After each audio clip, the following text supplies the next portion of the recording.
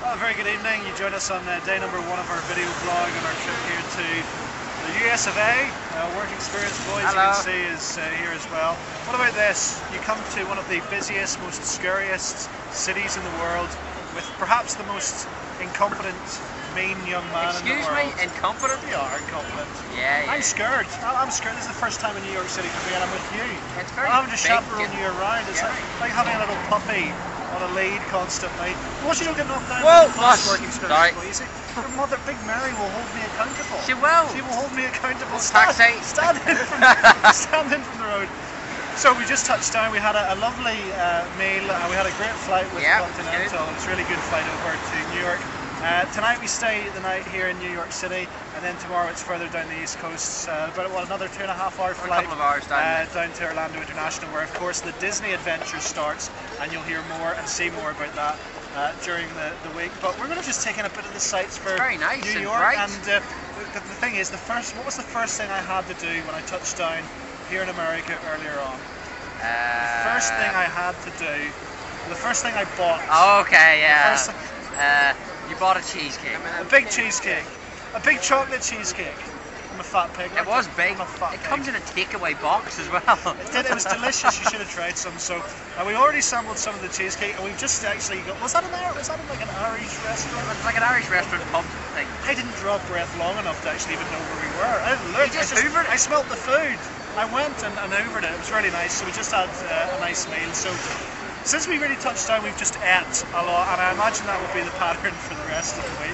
But we are now going to take in some of the sights during our overnight stop here in New York City.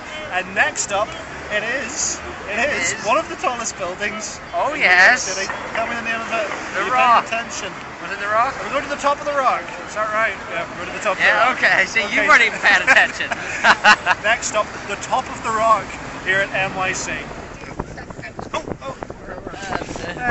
It's just showing Work Experience Boy. The view, it's a brilliant view, isn't it? Yeah, with all the pretty lights. New York City Empire State Building, just over there, isn't it lovely? Yeah. Statue of Liberty just away beyond there as well.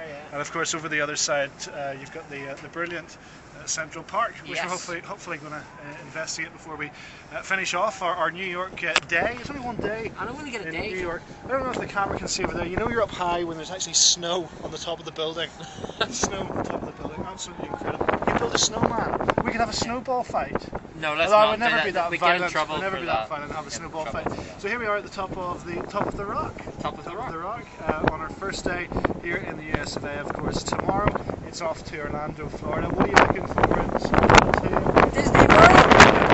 Disney World. There's so much. I don't know. I've been to Disney World before. It's all in front of me. Okay. Well, I'm looking forward to it all. I'm looking forward to seeing your face in the Tower of Terror.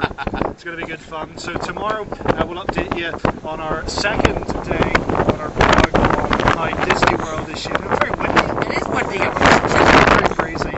So hopefully you can check in with us again tomorrow. But for now, taking that beautiful sight of New York City. It's great, isn't it? Work Experience. It's lovely. It's wonderful. You know, probably the only criticism I would have of our first day here ever in New York City, coming to this building, one of the tallest buildings in the city, is the length of time it takes to get up here.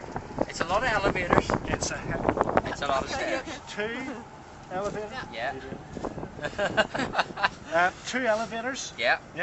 And 3 sets of escalators. It's absolutely ridiculous. And a set of stairs. It's ridiculous. A set of real stairs. Yeah, ones you have to actually move in this day and age. They can't even put an escalator. You know, you would think that technology would exist where it would be easier to get up here. 2 elevators. 2 elevators. I had to walk. You were knackered. It's ridiculous. You're tired.